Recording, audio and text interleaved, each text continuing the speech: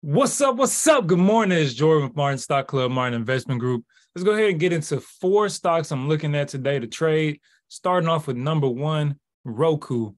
Roku, we see another move up, and it's kind of simple here. I'm looking for this clear path right back up to about 62. We see we had 62, 62, and 62 over here, right? So making a new high today, looking at it carrying on up to 62. The high of yesterday was 60.50. So just coming in, setting an alert for 60.51. Simple as that, or 60.55. Either one of those 5-minute hold over that should be able to go ahead and give us the clear way to go ahead and ride up to 62. QQQ, and these next charts are going to look kind of the same. So we got some dojis coming today on a lot of things related to tech. So we're going to look at those in a second. These I'm all looking at the possibility for a reversal back down. That's going to be a big trade. I think it could go either way, right? But either way, I like the trade back down because we could possibly print an evening star and then look at maybe swinging back down, right? So here's a look at QQQ. I am going to slide out here just so you see the bigger picture. You see that we did start making lower highs, right? Or sorry, higher lows here and here. And then we do have lower highs or higher highs rather here and here, right? So this is really us testing this previous resistance, right? We see resistance here, here, and now we're here again. So not only is that a triple top, but then we also have a doji. So that's part of the reason I'm looking at this flipping back down. We see it was resistance over here too, right?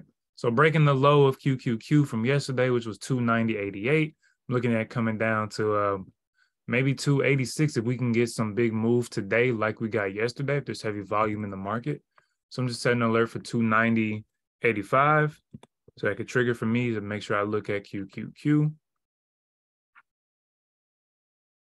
Oh, right.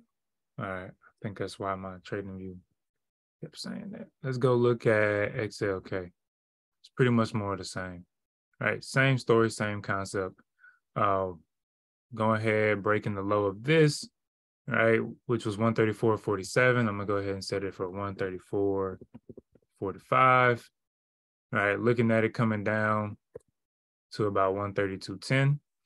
Okay, and that's just because that's where a bunch of prices sitting at. So I figure it'll come around to where all this other price is at. All right, but we see it was also previously rejecting things over here. All right, rejection, rejection, right, rejection, rejection. Okay. And then XLK, and that might be 4 tickers for the day, but more of the same, right? So we see it on Google. Boom, right? See it on XLK, the rejection, the doji, and then again, CL with the Greystone doji at the supply. That's the one I really like. I really like this.